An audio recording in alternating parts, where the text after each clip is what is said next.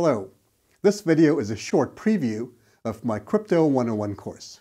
My name is Alfred Menezes. I'm a professor at the University of Waterloo in Ontario, Canada, where I teach and do research in cryptography. I created an applied cryptography course at the university about 25 years ago, and I've taught it 19 times since. This course is aimed at third and fourth year undergraduate students in computer science, software engineering, and mathematics. This Crypto 101 course is comprised of the lectures from my applied cryptography course. I've divided the course into two parts: building blocks, which covers the fundamental cryptographic primitives, and deployments, which explains how these primitives are used to secure large-scale applications. I'll be covering a wide range of topics in these courses, and so I won't be able to cover any particular topic in great depth. And so by design, this course favors breadth at the expense of depth. I hope to produce in-depth courses on specific topics in the coming months and years.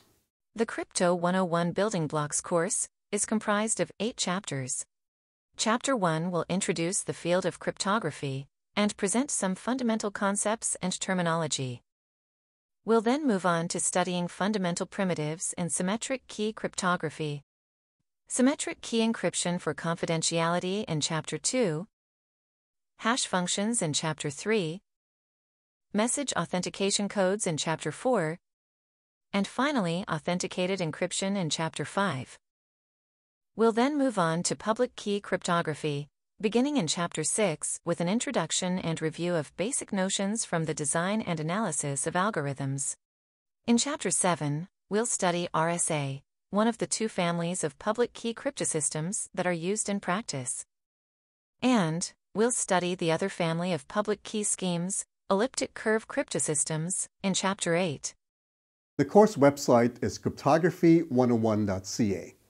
You can find the learning outcomes of the course, links to the videos, a link to the YouTube playlist, the course slides, and other resources that will be updated over time. I hope that you enjoy the course.